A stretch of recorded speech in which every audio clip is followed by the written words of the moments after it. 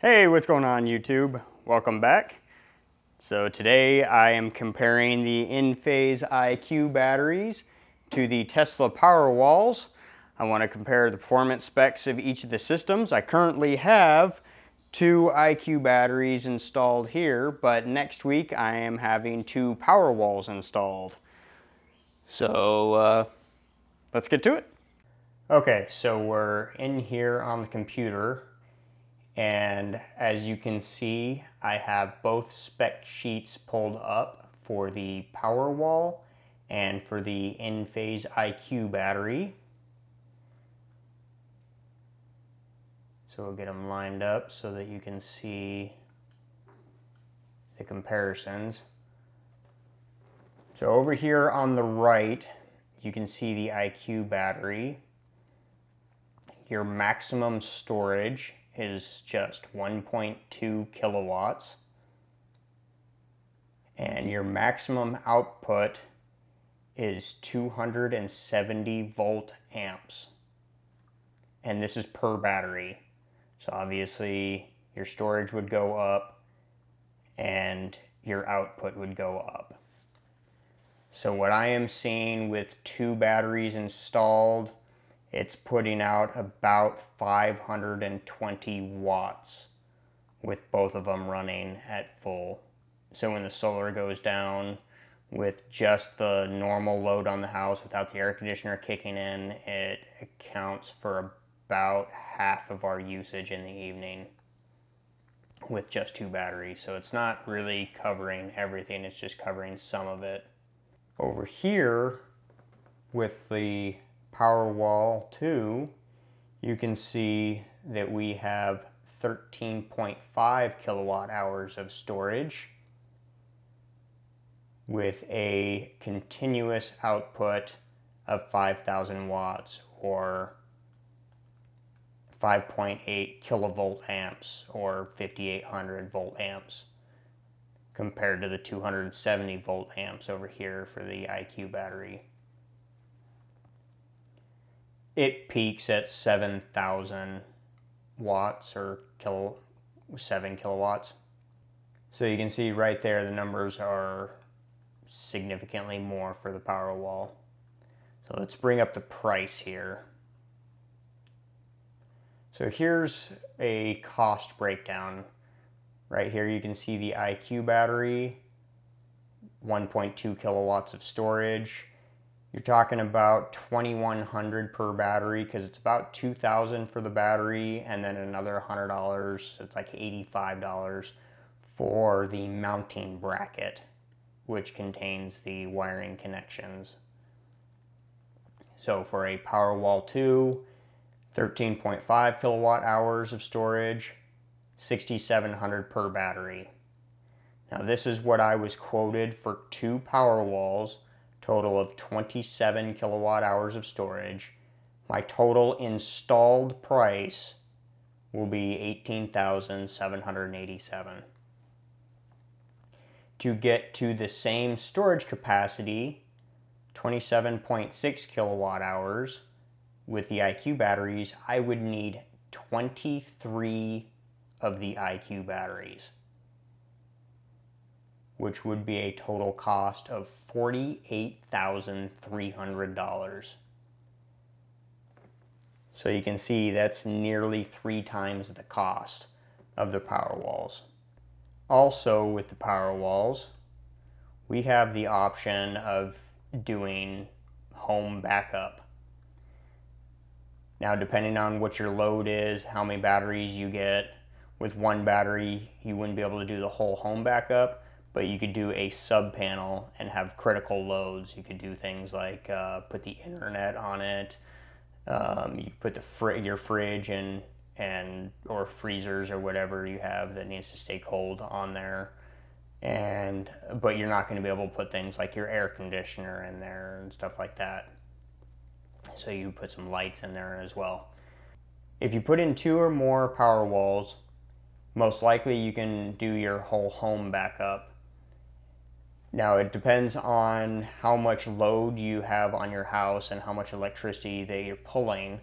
Like if you have 2 air conditioners and stuff like that, you're going to need more than just 2 Powerwalls. I only have 1 air conditioner and minimal loads, and we're very conservative when it comes to the amount of electricity that we use.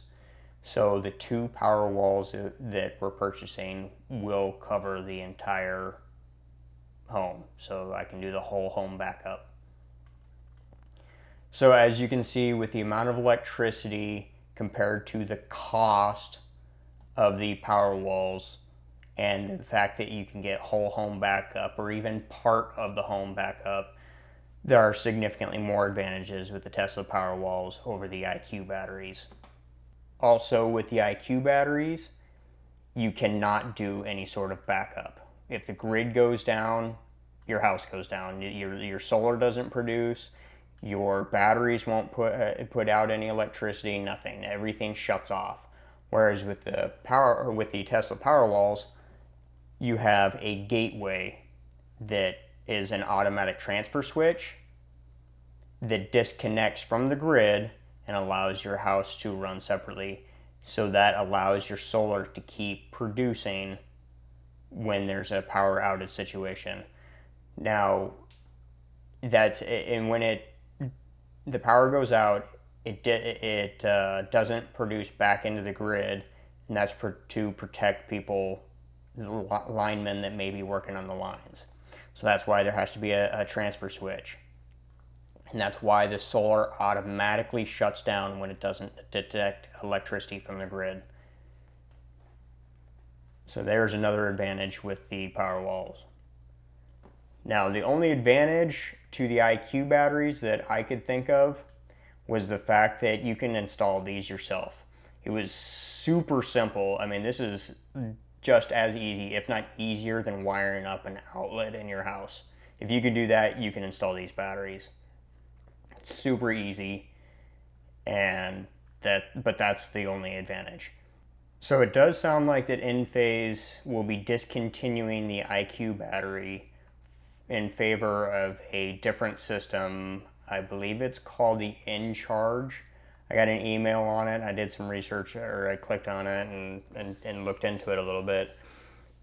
It's called Encharge, and it's going to be the same thing as like the Tesla Powerwall and the LG Chem, where it provides whole home backup. So there'll be a transfer switch so that it'll disconnect from the grid and keep your house running.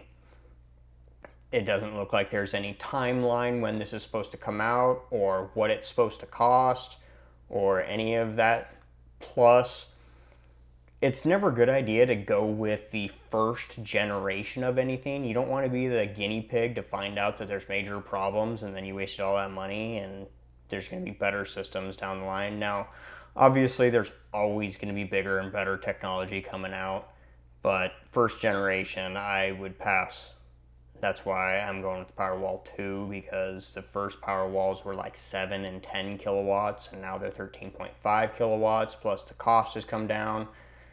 So, and with there being no time frame on it or cost, that it's just better that I stick with the Tesla. I paid my deposit for Tesla in October or November of 2018, and the Powerwalls are going to be installed June 28th of 2019. That's when I'm scheduled for installation. So I will definitely be, as long as they let me record, I will be posting some videos of the installation and show you how that goes. I haven't really hated the Enphase batteries. They are just a little expensive compared to what you get. But again, they were really easy to install myself, which is one of the, I mentioned earlier, that's one of the downsides to the Tesla system. Even though I am capable of installing it, Tesla won't let me. And that's for warranty purposes and stuff like that. So this is my cost breakdown of the installation for the Powerwalls. You can see the cost of the Powerwalls, the gateway and supporting hardware, permitting fees, taxes, initial payment. That's my deposit. Now, installation is going to cost $2,500. And yes, it would be nice to be able to save that $2,500 by doing it myself, and I would. However, they would not let me. And unfortunately, that goes against everything that my channel stands for. But since they won't let me do it, I kind of don't have a choice if I want them. And I have to have more storage in order to avoid getting demand charges from SRP. And I could spend that $18,000 on 9 more Enphase batteries, but again, at the end of the day, with a total of 11 batteries, we're only looking at what, 13 kilowatts of storage, which I'd still be spending more than the Powerwalls, because I'd be spending an additional $18,000 to what I've already spent in the 2 batteries, so $4,000. So I'd be at $22,000. So it still would not be an advantage, and I'd only be at the capacity of 1 Powerwall. So I will be selling my IQ batteries in the hope to recoup some of the money that I spent on them. And SRP right now has doubled their incentive from $1,800 and bumped it to $3,600.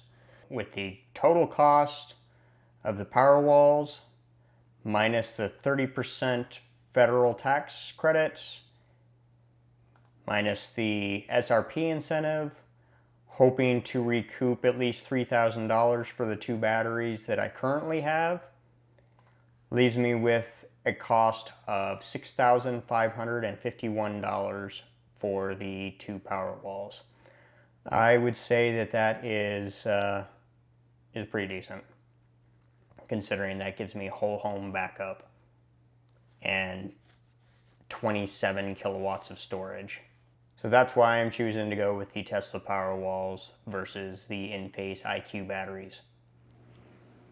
So I'm editing and getting ready to post this video on the day that the Powerwalls are supposed to be installed. Tesla came out this morning, and according to the plans, they were going to be installing 100 amp breakers on all of the service panels, which would be a downgrade since I have 200 amp service. I did derate the main breaker to 175 amps, but still going from 175 down to 100 amps doesn't make any sense, especially since I sent Tesla load calculations of my home. They had me take a whole bunch of pictures of locations where the batteries would be in the garage and on the back side of the house where the main service panel was, and send them measurements and stuff like that, but nobody physically came out to the house to actually survey the site to make sure everything was good. So it seems like they're trying to save money and cut costs by doing that, but in my situation, they're losing money, and I'm also losing out because now I'm gonna have to wait probably upwards of another 2 months before they come back out here to install them, because they have to resubmit to the City of Phoenix for the permits, and then have to reschedule for installation, and then they have to come back out here to install them. So that doesn't make sense to me. They really need to send somebody out just to make sure that everything's good. Also, the location where I wanted the panels isn't gonna work because the gas meter is down low and it sticks out too far. The distance is good because it's more than 36 inches away, but it sticks out too far, and apparently City of Phoenix or SRP or something like that considers it an obstruction because it's more than 6 inches away from the front face of the gateway or whatever, the panels that they would be putting up.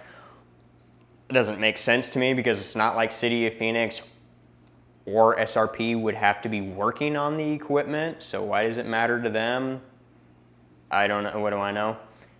But so it's kind of frustrating that I gotta wait longer in order to have this done. They waste time, they waste money, and if they think that they're gonna charge me because they have to submit and pay for permits again, not gonna happen. Yeah, no. I'm not paying for more because they screwed up. So not cool, Tesla. Well, thanks for watching. Don't forget to like, subscribe, and share for more I Can Do It Myself videos.